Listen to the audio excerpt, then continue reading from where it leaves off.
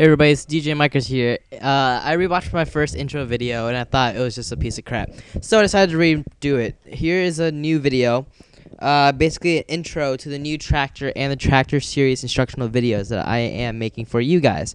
So without further ado, let's jump into Tractor. What is Tractor? Tractor is a DJ software which can be controlled via MIDI or through keyboard commands and mouse commands. It's basically a virtual set for DJing. No, this is not an alternative for those who don't have turntables, CDJs, MIDI controller, what have you. It is specifically to assist those who have those items. So kids, don't go around calling yourselves. Don't go around doing gigs with just a laptop and speakers. Wait until you have everything until you do that. First thing you guys notice, well, this video is going to be broken up into different parts in the series. But for this video, introduction video, I'm just comparing Tractor 1 versus Tractor 2. The difference between Tractor 1 and Tractor 2 is this there's multiple things that are different. If I load in a track, you guys notice that the waveform is different, is one. And the difference between the waveform is that it's now a blue waveform, and it shows the intensity of the music. So if I zoom in so you guys can see it more, it shows like each beat is brighter than the other. So it's just like a Serato style of waveform. Another thing you guys notice is they shift up gain to up here and key down here. They added gain up here so that it flows down from gain all the way down to the volume slides, just like a normal mixer would, which is a lot better than Tractor 1 because they had gain down here, and it took me forever just to look for it. You guys can call me not observant, but that's basically what it was. They still have the metronome in here, or the master MIDI clock or master BPM. Sorry, I could not think of that word. You have an external one or a internal. And then you have a ticking noise, so just like a metronome. And you have your effect banks and audio recorder or broadcaster, whichever one. In the middle, you have your main volume and your new loop record sampler thingamajig, which I will go into in my next video. Down towards the middle, you have your mixer, crossfader. To your right is the headphone control, which used to be up here.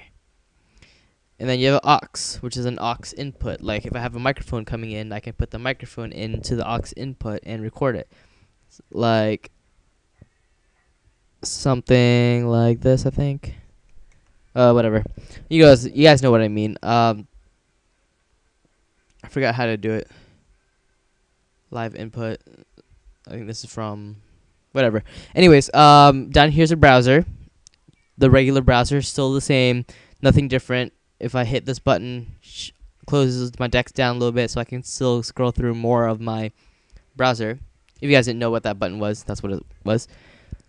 And then there's also this function right here. What is that button? Well, if I hover my mouse around it, it should pop up as... Just kidding. Or maybe if I just press it, nothing happens. What does it do? Well, let's go in here to my playlist. Open up a playlist, load a deck A, load a track in a deck, or that's it, and then hit play. Load another one up in deck B, and hit that button. What is it doing? Skip to the end of the song, and this is what it does. It plays through your whole playlist. So you don't have to, it's like Mixmizer, but without the whole BPM counter for you and all that stuff. It just mixes the music in for you for a continuous playlist so that you can go around taking drinks or go around giving out your business cards, what have you. So that's a new feature added. I haven't seen any other features added yet. That's all I pretty much see. But the thing I want to point out is the first time you start it up, it's going to look like this.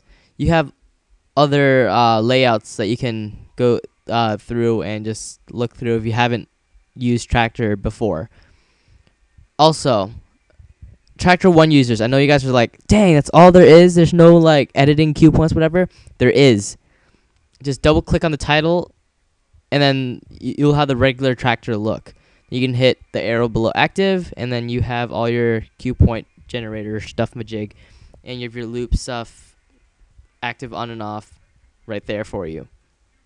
It's a lot better now that the loop actually gets highlighted in green instead of just your those little dots on the bottom. So yeah, that's what I like about the new one. Anyways, I think that's pretty much it. Oh, there's also pan. They added pan into Traktor 2.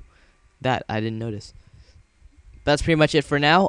Check out my next video on the in-depth parts of Traktor Scratch Pro 2, and I'll see you guys later. This is DJ Mikers signing out.